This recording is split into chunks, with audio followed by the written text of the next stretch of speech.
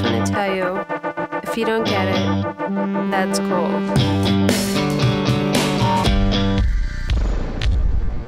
Okay, yeah, there's a vending machine right around the corner. I see a bunch of security cameras though. So. It's fine, we're gonna be quick. Rolling? Okay.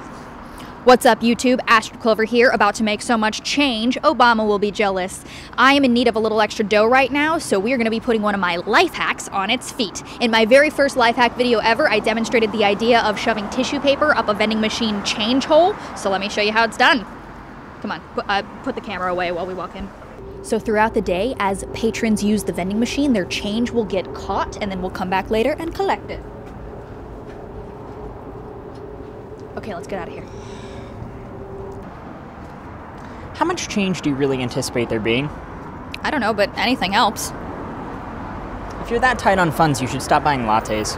Well, if I don't have the caffeine, then I get headaches, so... Yeah, but just get a normal coffee. It's like half the price. But they don't do the fun little designs. You have a lid on. You can't see the design anyway. Okay.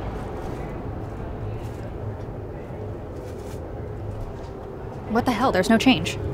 Maybe everybody just uses credit cards. Ah, damn it. I really thought this was a solid idea. Hey, do I know you? I don't know. Yeah, you do those life hack videos on YouTube. Wait, you watch my videos? Dude, yeah, my friend shared it with me. I'm about to try out the vending machine one right now, okay? Oh.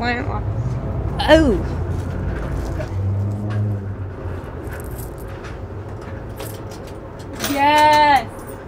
Sweet, look at this. Cool. Yo, keep up the videos, because then one day I'll be able to pay off my student loans. Yeah. See ya. See ya. Thanks for watching. That was bittersweet. You deserve that. You know what, you're right. I work really hard in my videos, and I deserve a little bit of No, recognition. you deserved for your dumb life hacks to screw you out of money. I deserve both.